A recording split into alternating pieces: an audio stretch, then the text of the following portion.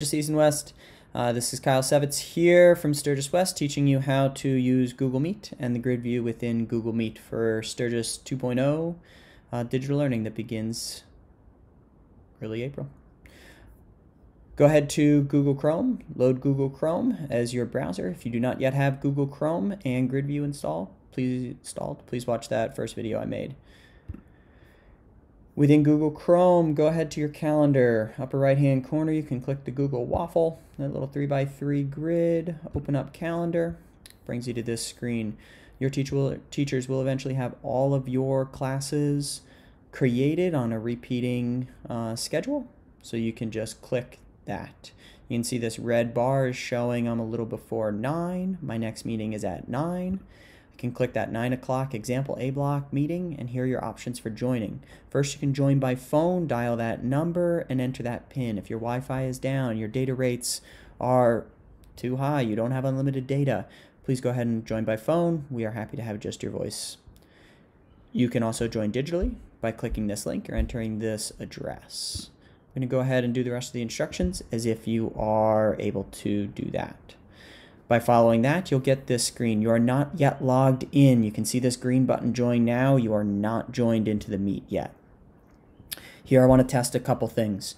First off, this is your mute button. When it is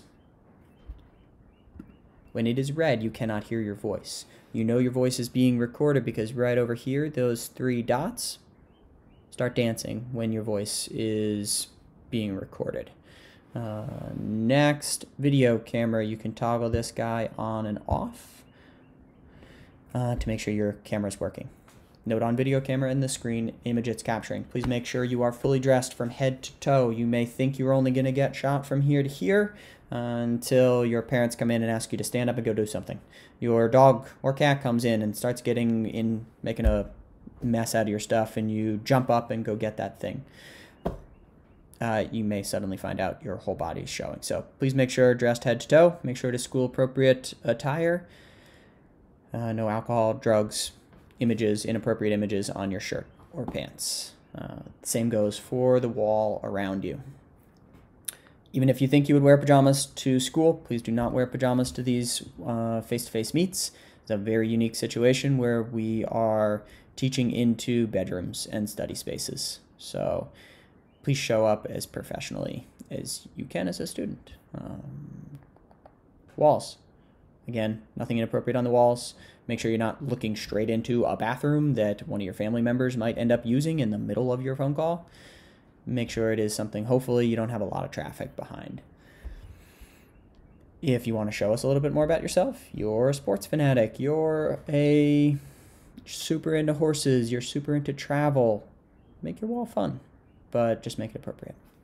Next, let's join the Meet. Press this green button right over here. Join now. This will give you only one image if you are the only one in the Meet. Let's enable grid view so that as more people start populating, you can see all of their faces tiled on the screen. That is this icon right there. See how it has an cross through it? Grid view is not enabled. Go ahead and enable it. You can highlight the speaker so whoever's talking ends up getting a colored box around them. That's nauseating for me, so I'm going to turn that off. And I like to see myself in the grid as if I'm part of the conversation.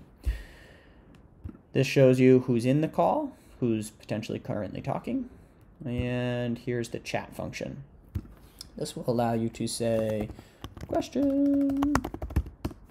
Teacher might not see that, so just like a class, we don't always see your hand being raised.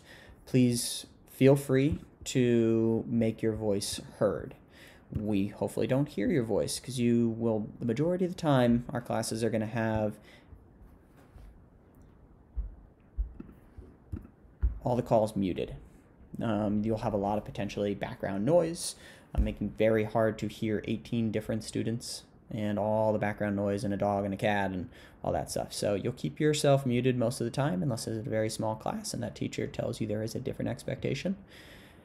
Unmute yourself, say, quick question, and get the attention of the teacher, especially if we're looking at another screen and we actually can't see those chat threads coming through.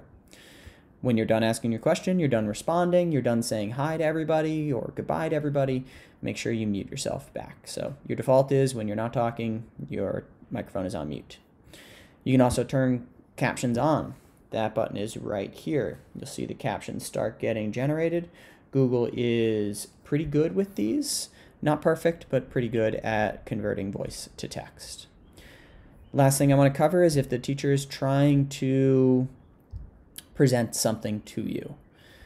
They may want you to be able to see their screen large instead of a teeny tiny tile. So someone might ask a question like, oh, I could show you a graph for that. I can show you an excerpt from a poem for that.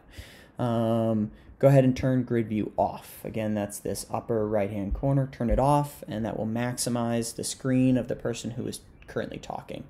If that won't stay, you can hover over the image and press the little thumbtack icon, and that should pin it permanently to the center. When the presentation is over, or whatever you're trying to read is over, go ahead and re-enable grid view for group discussion. That is it for Google Meet. When you are ready to exit the call, you press on this red telephone right here in the middle. That is going to end your call. You have left the meeting. No one can see or hear you anymore. If you left accidentally, just press rejoin and you're right back in. That's it for Google Meet. Good luck with our digital face-to-face meetings starting a week from today. That would be April 8th, I believe. Adios. Stay well.